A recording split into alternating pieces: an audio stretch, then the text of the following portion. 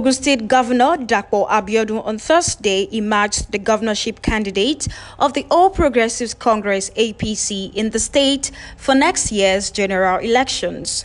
Abiodun secured the victory to pursue his second-term bid at the party's primary election held at the MKO Abiola International Stadium, Kuto, Abeokuta, the state capital.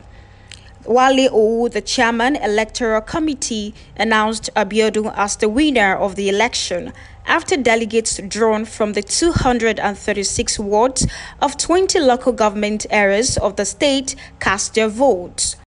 Mr. Remi Bakari Mil,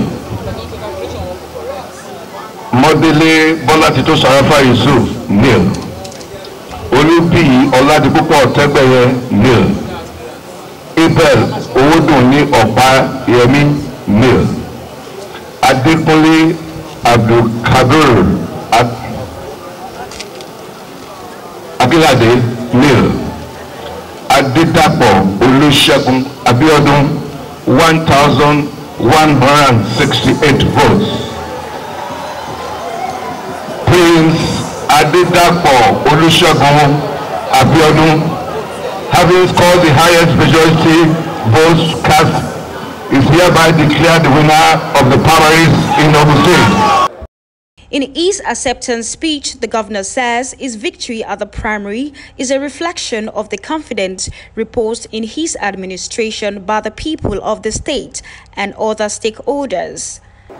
I take all your support and today's validation.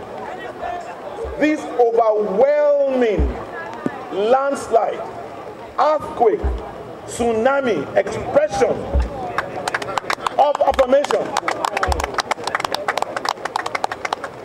I take it and I thank you. I am further inspired. Like they say, the reward for hard work is more hard work. We will not rest on our oars. Dapo Abiodun becomes the Ogun APC standard bearer in the 2023 general election with 1,168 votes, and other aspirants recorded no votes, while 2 void votes were recorded. From Abeokuta, Jumoke Adebare, reporting for KAFTAN Television News.